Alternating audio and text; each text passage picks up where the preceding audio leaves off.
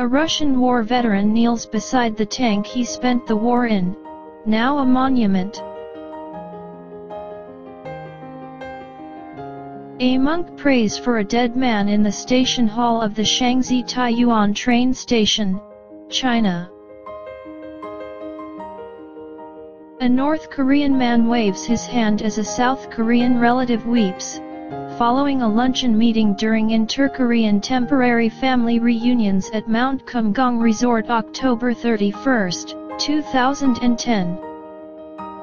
A dog named Leao sits for a second consecutive day at the grave of her owner, who died in the disastrous landslides near Rio de Janiero in 2011.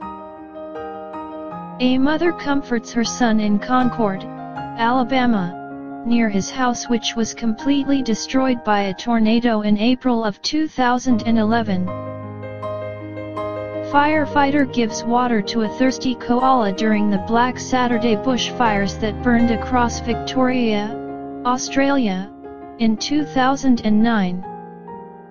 The iconic photo of Tank Man, the unknown rebel who stood in front of a column of Chinese tanks in an act of defiance following the Tiananmen Square protest of 1989.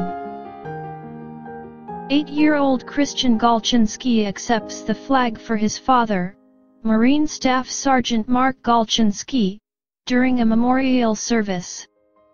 Mark Golchinski was shot on patrol during his second tour in Iraq.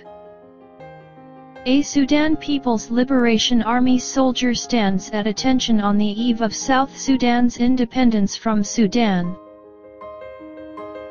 John F. Kennedy Jr. salutes his father's casket along with the honor guards in Washington.